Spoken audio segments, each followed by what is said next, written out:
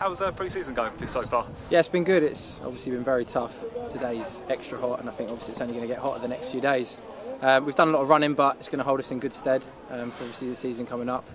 Boys are fit, new lads are settled in well, so looking forward to the season starting. Of course, for yourself as well. It's got your number 60 minutes in. Obviously, there's more than you probably had so far. Yeah. I mean, and especially on a hot day like today, it must have been good to at least just get some more minutes in the bank. Yeah, no, we're gradually building up. Obviously, we've had a couple of 45s, most lads now. So a lot of boys did 60 today, some 45, some 30. So obviously, more games that go on. A few more minutes in the tank leading up to those 490s. So yeah, exactly. And of course, with obviously the season coming up now, this is a league you know quite well. Yeah. Having played with it with Aldershot and that, so yeah. you know exactly what to expect in that, and so do a fair amount of players. So, but you must be confident going ahead of it, thinking that we can hold our own in the league, which obviously might be the main. Yeah, absolutely. I think the boys have got the mentality that we can more than hold our own in that league.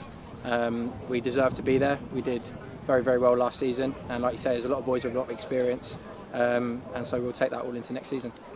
And well, obviously, people we'll probably see soon as well that you're going to be involved with the under-18s this season. Tell us a little bit more about how that come around for you. Yeah, so I spoke to Billy, looked to do some coaching, and yeah, he's given me and Regan the under-18s team, which is really good. I'm sort of like the gaffer. Regan's probably more like Erdal, so I'm probably the one that's in charge. But no, it's really good I've done coaching before, but to have our own team to look after, to pick the team, go to games with, it's a new experience for both of us. So yeah, enjoying it so far. Is there something that you really want to get into after you maybe finish Potentially, playing? yeah, potentially. I've done sort of more one-to-one coaching in the past, so this is the first time I've had a proper team.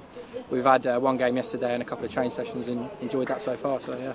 Well, brilliant. Thanks for your time, George. No worries. Thank you.